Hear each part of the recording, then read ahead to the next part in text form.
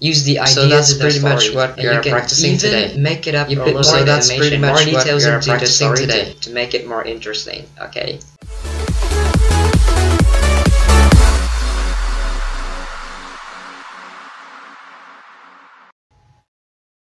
Xin chào các bạn. Trong bài học ngày hôm nay, thầy sẽ cùng với các bạn học một số từ mới có liên quan với cái bài trong cái bài pronunciation tips number 2 á. Ok. Thì trong cái bài đó thầy nói ít à, thì ở đây mình sẽ thật sự mình học kỹ hơn, học vocabulary. Ok. Rồi bạn nhìn lên bảng ha, cái này không có tài liệu gì hết trơn á. Chữ đầu tiên nè, chữ đầu tiên mình học cicada, right? Chữ đầu tiên mình đọc là cicada, trọng âm rơi vào cái âm thứ hai, cicada. Ok, mình đọc cicada là sai ha, phải là cicada. Ok, cicada. Bạn nhìn cô ví dụ nè, học thì phải biết dùng chữ đó trong cái context như thế nào, right? You gotta know how it is used in the context, right? In order to remember that for a long time, right? Okay. It's quiet in the park, so I can hear the monotonous drone of the cicadas. Monotonous drone of the cicadas. Thì ở đây mình có một từ mới nữa nè. It's quiet in the park. Thì dễ rồi phải không? I can hear the monotonous. Bạn nhìn thấy cái chữ này nè, tiếp đầu ngữ của nó là mono phải không? Mono tức là một, đều phải không? Chữ tonus giống như chữ tone phải không? Nó chính là cái tông đó. Có một tông một à, cho nên monotonous có nghĩa là đều phải không? Đều nghe chán lỗ tai lắm. Còn cái chữ drone là cái tiếng mà do con ve hay con dế nó dùng hai cánh đó, nó cọ sát vô nhau phát ra âm thanh đó, tiếng gáy, đúng không? Mình tạm dịch trong cái gì là tiếng gáy. Monotonous drone of the cicadas. It's quiet in the park. Rồi, bạn đọc cùng với thầy đi ha, bạn cảm giác chung với thầy ha. It's quiet in the park, so I can hear the monotonous drone of the cicadas. Để mình biết sử dụng chữ cicadas như thế nào. Ok. Rồi, chữ tiếp theo là cemetery. Mình đọc theo giọng Mỹ, cemetery. Mỹ đọc là Terry, không? Cemetery. Còn người Anh họ đọc có 3 âm thôi, cemetery. Ok. Cemetery or cemetery. Rồi bạn đọc chung với thầy nào.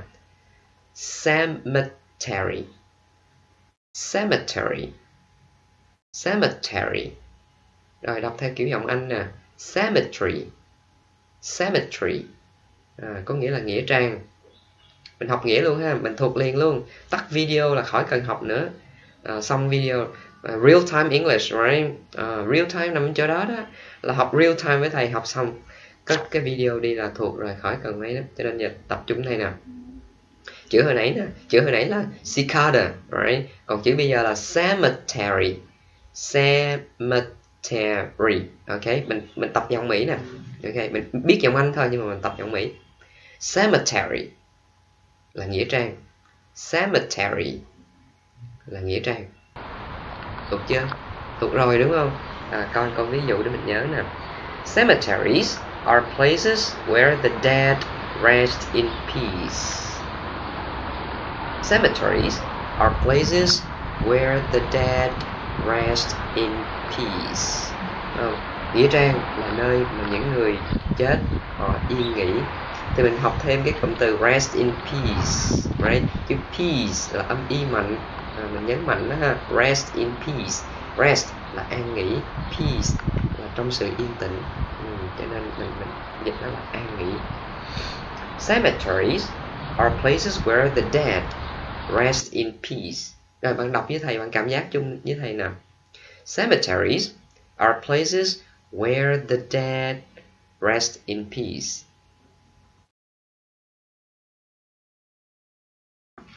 Rồi chữ tiếp theo cicatrice. Mình không bàn nhiều về cách đọc âm C nữa phải không? Bởi vì nó nằm trong cái bài pronunciation number 2 rồi. Cicatrice là động từ. Bạn phải nhớ nó là động từ. lành sẹo lên da non. Heal by scar formation, định nghĩa của nó là như vậy. Heal by scar formation, tức là lành bằng cách tạo ra cái sẹo. Cicatrize. Thì mình có câu ví dụ để mình nhớ để mình coi nó sử dụng như thế nào nào. The oil from these red leaves turns out to be one of the best natural cicatrizing agents. The oil from these red leaves, tức là cái chất dầu ở trong những cái lá màu đỏ này nè. Turns out to be, turn out có nghĩa là hóa ra là. Bạn học thêm nha, không phải chỉ học cái chữ chính của mình đâu, mà trong câu ví dụ có cái nào mới mình học luôn. Turns out to be, hóa ra là, ok. One of the best natural là tự nhiên phải không? Có được trong tự nhiên. Cicatrizing agents. Agents là cái chất, cái hóa chất, mình gọi là dùng chữ agent, một trong những cái nghĩa của agent, ok. Agent còn một nghĩa khác nữa, FBI agent, tức là cái nhân viên, cái nhân viên của FBI, phải không? Cái người đó, cái viên cảnh sát FBI, mình cũng gọi là agent. Thì trong trường hợp này chữ agent có nghĩa là cái chất, hóa chất. Động từ to cicatrize, right? Động từ to cicatrize. Nhưng mà mình muốn biến nó thành một cái giống như một tính từ vậy đó, đặt trước cái danh từ agent để bổ nghĩa cho agent, thì mình buộc phải thêm in vào. Cho nên nó là cái thể gerund, mình gọi là gerund. Một gerund chính là một noun, vị trí của một noun đặt trước một danh từ khác để bổ nghĩa cho danh từ đó. Nó đóng vai trò giống như một tính từ vậy, phải không? Tính từ mình đặt trước danh từ để bổ nghĩa cho danh từ đó. Cho nên mình không có nói là cicatrize agent, mà mình phải nói là cicatrizing agent. Ok.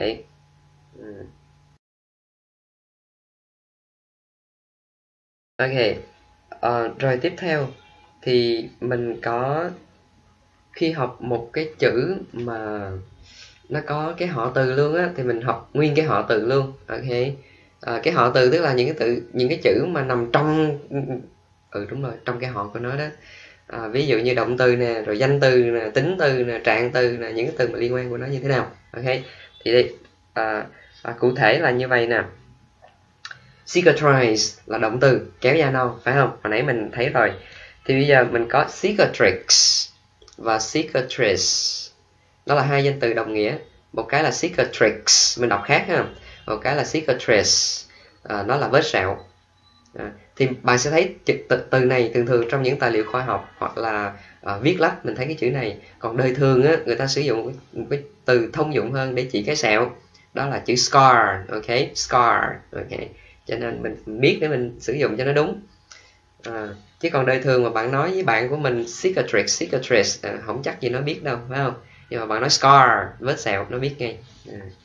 Rồi, chữ cicatricial tính là tính từ thuộc về sẹo, phải không? Thuộc về sẹo. Thì mình coi mình sử dụng nó như thế nào. Thì tính từ có thể đặt trước danh từ để bổ nghĩa danh từ đó, phải không? Thì mình có ngay một cái ví dụ.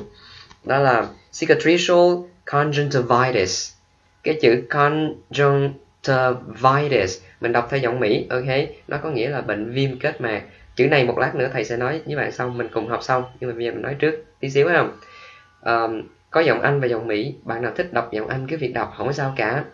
Đều đúng cả, phải không? Đều là tiếng Anh chuẩn mà. Nhưng mà ở đây thầy dạy cái giọng Mỹ, ok? Thì người Mỹ họ đọc là conjunctivitis, conjunctivitis, bệnh viêm kết mạc, tức là phần ngoài, cái màng ngoài cùng của con mắt mình đó. Và cicatricial là thuộc về sẹo, có nghĩa là bệnh viêm kết mạc mà để lại sẹo. Bệnh này rất là nguy hiểm. Mình đọc lại nè, mình học chung với thầy nè. Cicatricial conjunctivitis, cicatricial conjunctivitis. Ok. Rồi, ngoài ra mình học tiếp nè, trong cái họ từ mình có động từ cicatrize thì mình sẽ có danh từ cicatrization, right? Cicatrization, danh từ là sự lên da non, sự tạo nên cái sẹo. Thì mình coi cái ví dụ để mình biết sử dụng nó như thế nào. His wound has been healed, so the next step is cicatrization. Cicatrization, thầy giờ mới đọc sai đó. Không phải cicatrice đúng không? Cicatrization. Ok. His wound has been healed. Và cũng nói luôn, mình học luôn chữ wound. Khi mình muốn nói cái vết thương Vết thương chữ này đọc là wound, không phải đọc là wound. Ok. Healed thì mình healed nó là cái tense vowel e, cho nên buộc mình phải căng cái miệng tí xíu healed để nó khác với cái chữ hill là cái ngọn đồi, phải không? Cái âm này là âm tense vowel, còn cái chữ hill kia là âm lax vowel, đó là cái vowel mà mình thả lỏng cái miệng. Ok. Cho dù mình học vocabulary nhưng mà thầy cũng nói luôn cái pronunciation, phải không? Vậy tất cả nó liên quan với nhau. Mình đang học như bạn đang ngồi trong lớp học với thầy mà, phải không? Và cố gắng tập với thầy ngay lập tức. Khi mà mình tắt video rồi mình khỏi học nữa. Mình học real time English mà, phải không? Real time, chứ không phải là coi thầy nói xong hay quá ha, được đó ha, tắt lại thôi để mai mốt mình học, rảnh mở ra học. Không phải vậy, học liền ngay lập tức, tắt video khỏi học nữa, biết rồi, phải không? Ok. Chữ tiếp theo nè, bạn thấy chữ tiếp theo viết Hoa, phải không? Bởi vì nó bắt nguồn từ tên của một cái vị rất là đáng kính, ông Cicero. Ông ta là một nhà chính trị, một nhà hùng biện xuất chúng thời La Mã Cổ, rất nhiều người ngưỡng mộ ông ta. Cho nên người ta mới lấy cái chữ đó biến nó thành tính từ hùng biện hay là hùng hồn. Ok, là cái chữ bạn nhìn thấy đó, mình đọc là Ciceronian, right? Ciceronian. Rồi đọc chung với thầy nè, Ciceronian. Ciceronian có nghĩa là hùng biện hoặc là hùng hồn, cái giọng nói hùng hồn đó, phải không? Ciceronian. Rồi, mình có một cái ví dụ nè. Anthony made a Ciceronian speech at the orientation this morning. Anthony made a Ciceronian speech at the orientation this morning. Orientation là cái buổi khai giảng trong trường học đó, phải không? Thì Anthony đã có một bài phát biểu rất là hùng hồn ở cái buổi khai giảng sáng hôm nay. Anthony made a Ciceronian speech at the orientation this morning. Okay. Mình học câu ví dụ để mình biết chữ đó sử dụng như thế nào. Nó là một tính từ rõ ràng, đúng không? Dear lovely students, we are all here today to welcome a bright future waiting ahead of us. A journey we all are looking forward to, no matter how challenging life might be. Yeah, isn't it Ciceronian? That's very Ciceronian, right? Rồi, chữ tiếp theo nè. Bạn thấy chữ này mình đọc là shallow, đúng không? C đọc là S, không phải. Lý do là bởi vì cái chữ này nó có nguồn gốc ngoại lai, nguồn gốc từ tiếng Ý, phải không? Và Ý nó đọc là shallow, ok? Shallow, ok? Shallow là cái violon bass đó, cái mà dựng ở dưới đất ngồi ôm kéo như nè, chứ không có để trên vai được bởi vì nó to lắm, và để tạo tiếng bass, ok? Shallow, nó là cái bạn thấy trên bảng đó, shallow, ok? Shallow. Và cái chữ bass mình học luôn chữ này ha. Chữ bass, chữ này đọc hai cách. Khi mà mình muốn nói nó là cái âm bass á, mình đọc là bass, rất là lạ, đọc là bass, ok? Cello is a type of bass violin, ok? Mình không nói là bass violin là sai ha. Có rất nhiều bạn không biết điều này, cứ nói là chỉnh âm bass đi, không phải đâu, nó là âm bass, ok? Chữ này đọc là bass. Còn khi bạn đọc nó là bass thì nó có nghĩa khác nó là một loại cá. Bạn nhìn lên bảng bạn thấy loại cá đó đó. Cá này có rất nhiều ở Bắc Mỹ, là con cá bass, ok? Thường cái miệng nó lớn. Còn khi nói âm thanh một lần nữa, mình đọc nó là bass, ok? That's a type of bass violin. Bass violin, ok? Violin. Chữ này đọc là violin, ok? Rồi, cello is a kind of bass violin. Học chung với thầy luôn ha, cảm giác luôn ha, biết nghĩa luôn ha. Rồi, mình chuyển qua chữ tiếp theo nè. Không phải, mình có cái ví dụ nữa chứ, phải không? Catherine plays the piano while David plays the cello.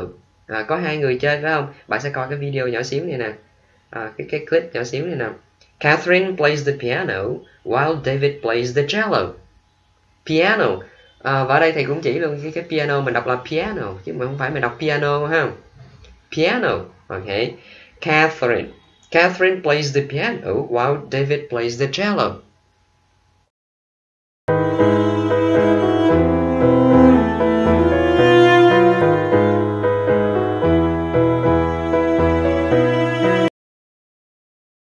Okay.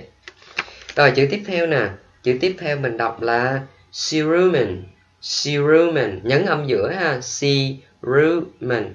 C ở đầu mình đọc là C. Cerumen. Cerumen is a technical term for earwax. A technical term for earwax.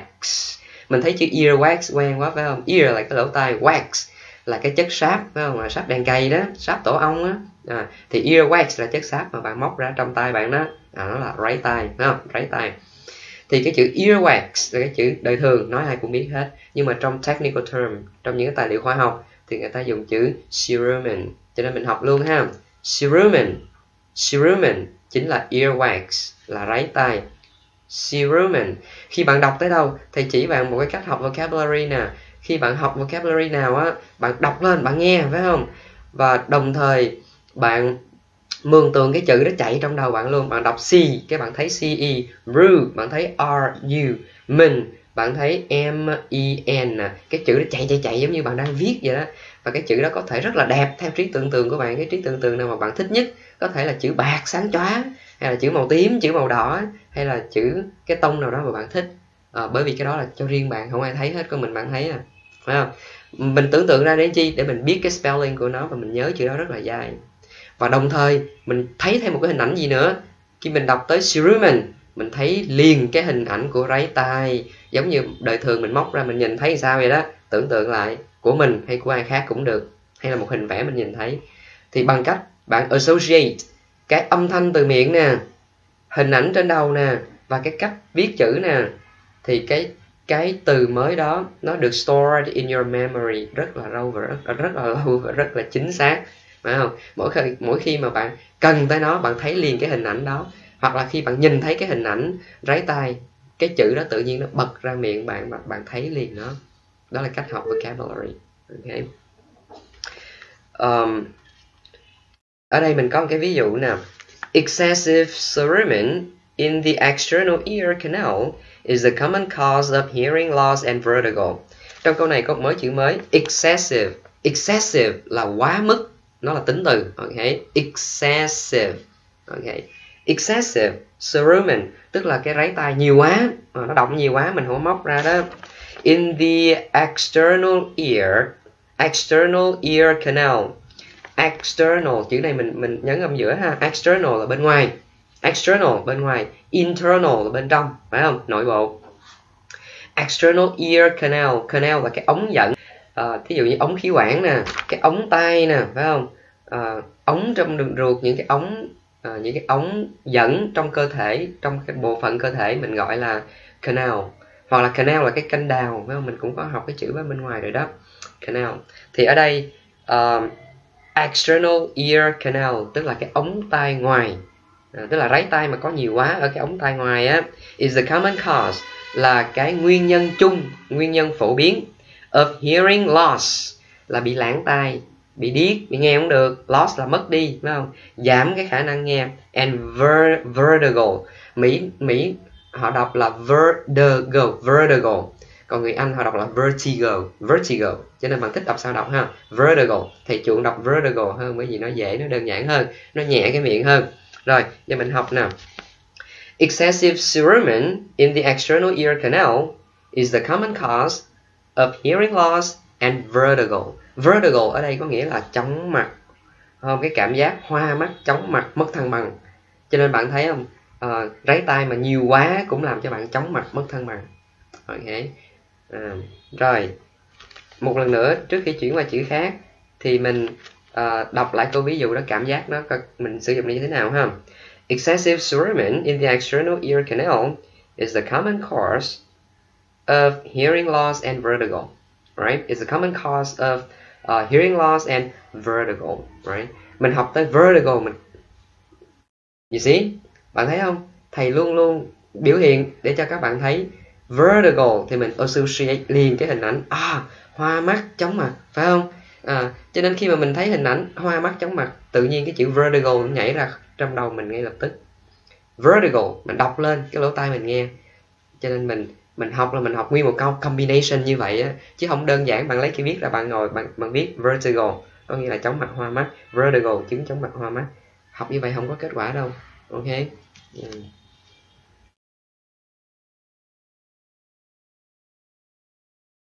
Ok, chữ tiếp theo nè. Chữ tiếp theo incessant. Incessant, mình nhấn âm giữa ha. Thì incessant là một tính từ, mình nhớ nó là tính từ ha. Incessant, đọc tới đâu thấy chữ đó tới đó. Và cái nghĩa của nó là triền miên không dứt, không ngừng nghỉ. Thường thường cái nghĩa của nó là cái nghĩa gây cho mình khó chịu á. Thí dụ như mưa triền miên, hay là cái âm thanh nó liên tục không có dứt, nó làm cho mình khó chịu thì mình mới dùng cái chữ này ha. Incessant. Incessant, usually unpleasant, right? It's usually unpleasant, something unpleasant. Mình có một cái ví dụ này, bạn coi trên bảng nè.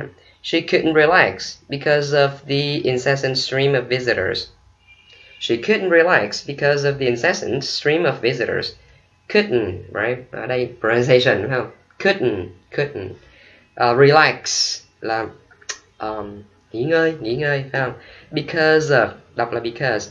The incessant stream of visitors, cái dòng, stream là một cái dòng chảy phải không? Hay cái suối. Visitors là khách. Tức là cái dòng khách khứa cứ vào không có dứt, cho nên làm cho cô ta mệt quá, tiếp khách hoài, mệt quá. Khách khứa trong ngày nhiều quá. She couldn't relax because of the incessant stream of visitors. Bạn học chung với thầy ha. Bạn nhìn câu ví dụ ha, bạn cảm giác, bạn biết đọc như thế nào.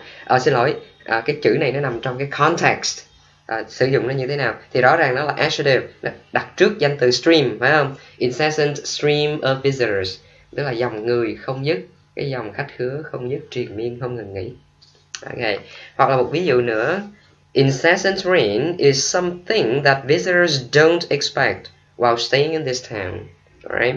Incessant rain is something that visitors don't expect while staying in this town. Tức là mưa triền miên không dứt á, là cái gì đó mà khách khứa, du khách người ta không có mong đợi khi mà đến thăm cái thành phố này, cái thị trấn này. Rồi, chữ tiếp theo nè, chữ tiếp theo mình thấy quen không? Mình đọc là equine phải không? Không phải đâu, equine chắc là tiếng Pháp đó. Ok, mình adopt nó luôn. Còn tiếng Anh đọc là Hercules. Ok, Hercules là một vị thần Hy Lạp đúng không? To khỏe vạm vỡ đúng không? Thần tượng, cái biểu tượng cho sự to khỏe vạm vỡ, cơ bắp cuồn cuộn đúng không? Thì ở đây người ta sử dụng cái chữ đó luôn để chỉ một cái người khỏe mạnh, cơ bắp cuồn cuộn, giống như equine vậy phải không? Hercules, mình đọc là Hercules. Look at his muscles, he must be a real Hercules. Bạn nhìn clip có phải không? Phải cái anh chàng trong đó là a real Hercules không? Look at the guy, he must be a real Hercules. Ok, chữ tiếp theo nè. Chữ tiếp theo là herbicide. Ok, herbicide. Nhấn âm đầu tiên ha. Herbicide là thuốc diệt cỏ. Vừa đọc vừa tưởng tượng cái chữ ở trong đầu, và vừa tưởng tượng ra cái thùng thuốc đó người ta xịt vô cỏ để diệt chết cỏ. Ok, và nghe luôn cái âm herbicide. Combine tất cả vô cái chữ đó và store in your memory. Và thầy nhắc lại nhiều lần để bạn biết cái cách học cho nó có hiệu quả. Herbicide là thuốc diệt cỏ. Ok, tưởng tượng đi, herbicide. Yeah, that's very good. Okay. Và một cái chữ mà đi chung với chữ này nữa, mình diệt cỏ rồi thì còn diệt sâu bọ nữa phải không? Diệt côn trùng nữa. Côn trùng là insect, right? Thì mình có insecticide. Ok, mình có insecticide là thuốc diệt côn trùng. Thì mình coi cái ví dụ nè. Farmers use herbicides to kill weeds and insecticides to kill harmful insects. Right? Farmers use herbicides to kill weeds and insecticides to kill harmful insects. Tức là nông dân á, những người làm trên nông trại á, thì họ sử dụng thuốc diệt cỏ để diệt cỏ dại. Chữ weeds ở đây là cỏ dại, và insecticides là thuốc diệt côn trùng để giết những côn trùng có hại, phải không? Mà mình chừa những côn trùng có lợi ra. Ok. Rồi mình còn chữ tiếp theo nè, chữ này quen quá phải không? Chữ này là like millions of people around the world are crazy about, right? Hàng triệu người trên thế giới điên cuồng vì cái này phải không? Cái này đọc là sao? Đọc là saucer phải không? CD đọc là S, không phải. Chữ này là một ngoại lệ. Ok, mình đọc là soccer. Soccer, âm óc. Ok, soccer là bóng đá, nó là danh từ, bạn nhớ. Đọc tới đâu thấy chữ đó, soccer, thấy trái bóng, thấy trận đấu, phải không? Soccer. The most exciting soccer event of all is the World Cup final, right? The most exciting soccer event of all is the World Cup final, right? Tức là cái sự kiện bóng đá mà exciting là gì? Kích động, hồi hộp. Thằng biết nói tiếng Việt như thế nào? Exciting, right? Ok. Trên tất cả, đó chính là cái World Cup Final, phải không? Trận chung kết cấp thế giới. Chữ tiếp theo mình đọc là cancer, đọc bình thường thôi, phải không? Cancer. Và mình nhớ cancer là danh từ không đếm được, thì mình ghi chú vô nó là uncountable. Ok, mình không có đếm one cancer, two cancers. Ok, cancer đếm không được. Ok, mình học luôn cái đó để mình biết sử dụng nó cho nó đúng. Ok. Cancer may develop due to bad eating habits. Bên trong cái ví dụ để mình biết sử dụng chữ cancer. Cancer may develop due to bad eating habits. Eating thì đọc theo giọng Mỹ ha, còn giọng Anh mình đọc là eating. Mỹ đọc là eating. Eating habits. Cancer may develop due to bad eating habits, right? Tức là ung thư có thể phát triển, có thể phát sinh ra vì thói quen ăn uống xấu. Ok. Ok, chữ tiếp theo focus. Chữ này cũng quen quá phải không? Focus, cu mình đọc là k, phải không? Focus là điểm hội tụ. Ok, vocabulary mình học đi mình nhớ đi. Hội tụ phải không? Mình học vật lý rồi đó, hồi học lớp 11, 12 gì đó, mình học quang học đúng không? Focus là hội tụ, phải không? Focus là tập trung, thì danh từ focus là cái điểm hội tụ. Còn động từ to focus là tập trung vào, phải không? Thì nó đi theo với giới từ on, mình học luôn focus on something, right? Đó là cách mình học đó. Học nguyên cái cụm luôn. To focus on something, focus on studying, focus on doing whatever you want, right? I don't know. Focus on, và sau on động từ mình phải thêm in vào, phải không? Đó là preposition on mà. Sau preposition động từ thêm in. Focus on something, right? Và khi nó là danh từ focus thì nó có cái số nhiều của nó. Số nhiều bình thường theo quy luật bình thường là focuses, right? Ngoài ra nó còn có cái số nhiều bất thường nữa, viết giống như trên bảng, và có hai cách đọc, đó là foci hoặc là foci. Ok, foci hoặc là foci.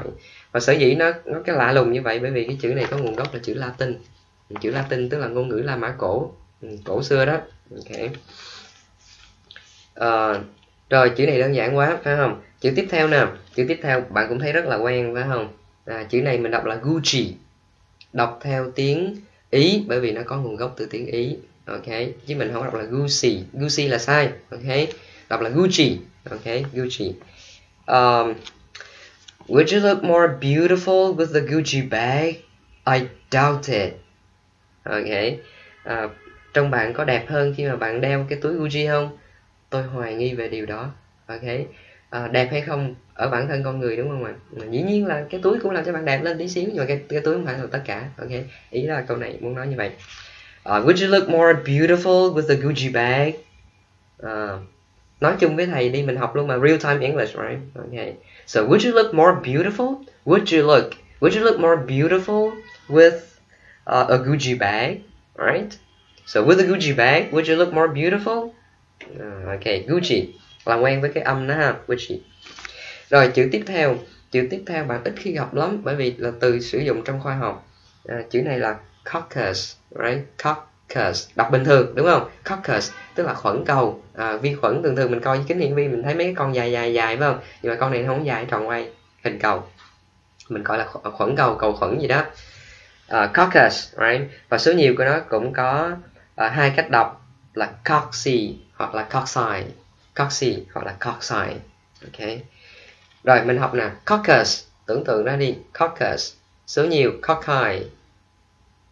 Xin lỗi, số nhiều là cocci hoặc là cocci, cocci, cocci, coccus, cocci, cocci. Ok. Ví dụ nè, I saw various types of bacteria, including cocci, under the microscope in the school lab. Okay. I saw various types of bacteria.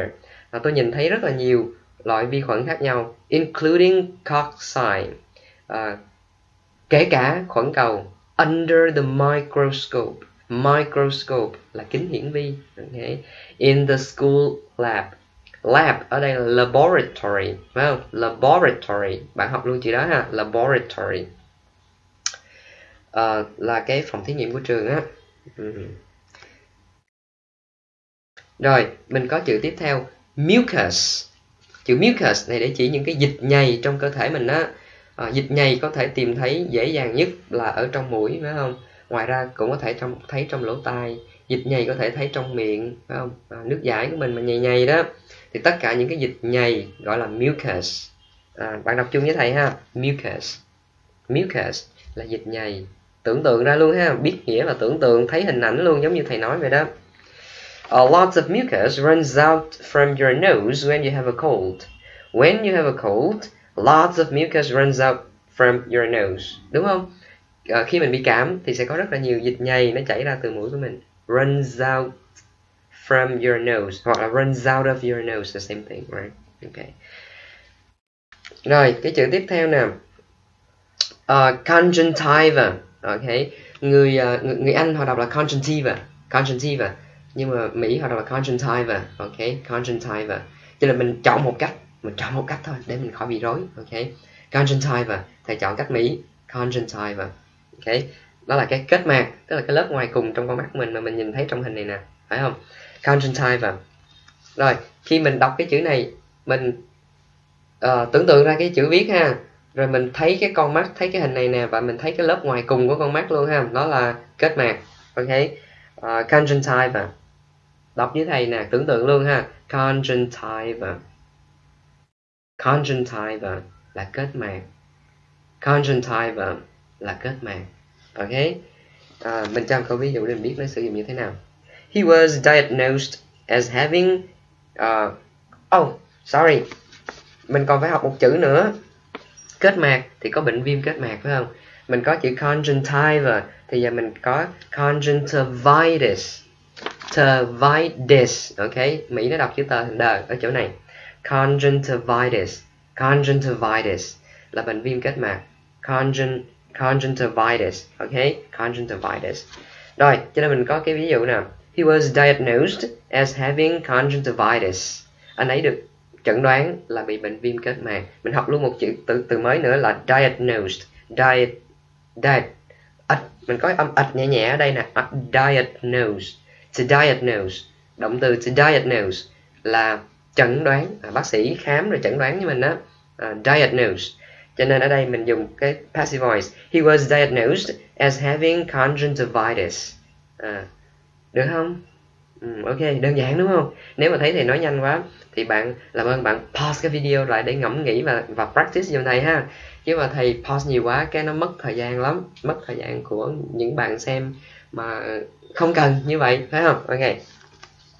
Và chữ cuối cùng nè, mình có giác mạc rồi thì đằng sau giác mạc cái lớp sau nữa, trong veo luôn, phải không? Mình rời tay mình không thấy, nó chính là giác mạc. Giác mạc, chữ này mình đọc là cornea. Cornea. Phải không? Cornea là giác mạc. Nhớ cái chữ đó và nhớ luôn cái hình ảnh cornea. Ok. Thì mình có một cái ví dụ nhỏ nhỏ cho vui nè. Cornea is the membrane right behind the conjunctivitis. Cornea is the membrane. Membrane là cái màng.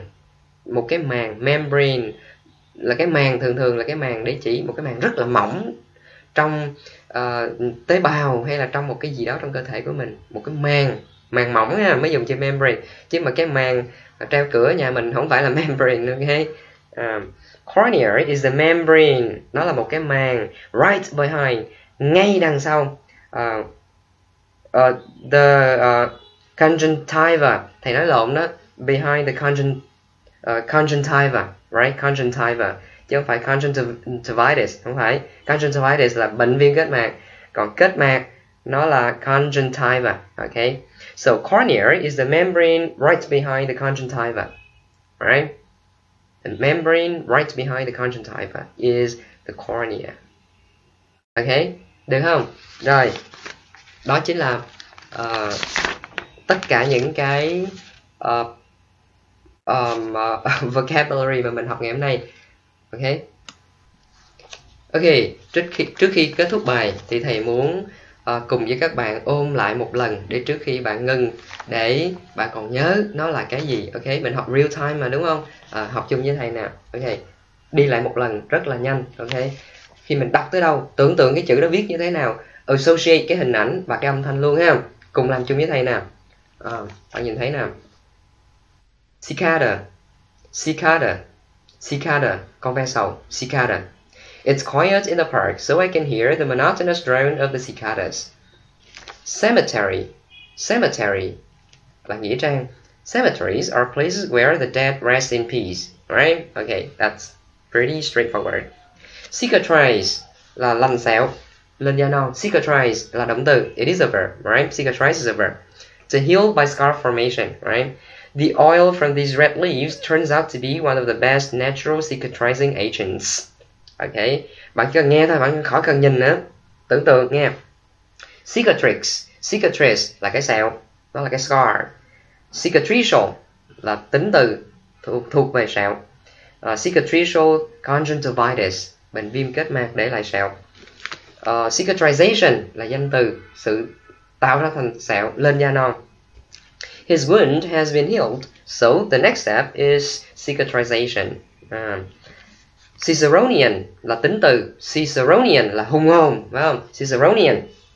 Anthony made a Ciceronian speech at the orientation this morning. Ciceronian bắt nguồn từ cái ông Cicero, ok, ông Cicero là một nhà hùng biện, nhà chính trị. Ok, cello, cello tức là cái cây violon bass.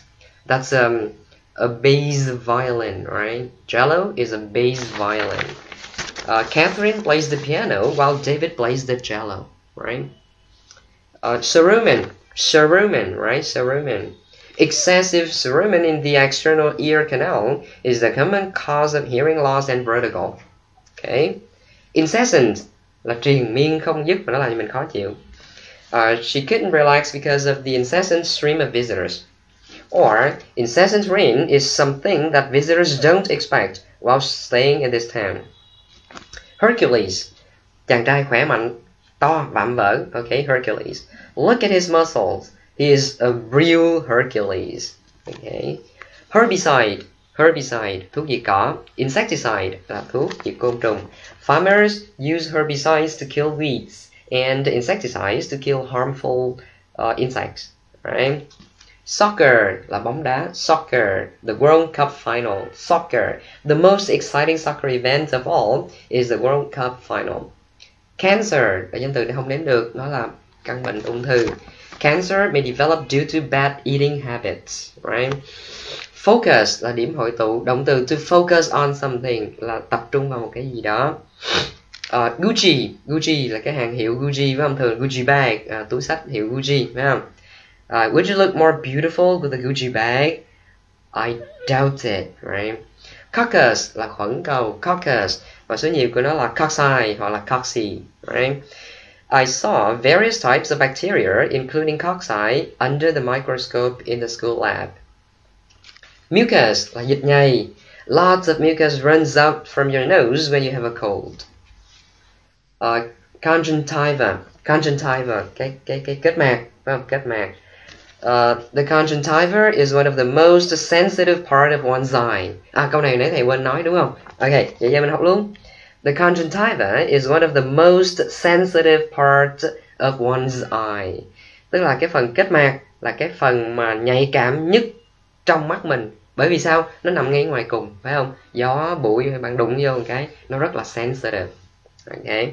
The conjunctiva is one of the most sensitive part of one's eye. Giống như bạn nhìn thấy cái hình đó. Okay. Từ đó mình mới có chữ conjunctivitis. Conjunctivitis là bệnh viêm kết mạc, phải không? He was diagnosed as having conjunctivitis. Diagnosed là chẩn đoán. Cornea là giác mạc. Cornea là giác mạc. cornea is the membrane right behind the conjunctivitis. Membrane là cái màng mỏng để cấu thành một cái gì đó trong cơ thể mình thấy không? Màng mỏng thì giác mạc là một cái màng mỏng đằng sau kết mạc. Right? Okay, that's pretty much what I would like to say about in this session. Right? Okay. Đó là những cái từ mới mình học ngày hôm nay. Cho nên thỉnh thoảng bạn mở lại cái video, bạn coi qua một lần, có nghĩa là bạn đang ngồi trong lớp học với thầy hết thêm một lần nữa đó, thì mình sẽ nhớ rất là dai. Okay. See you next time. Thank you.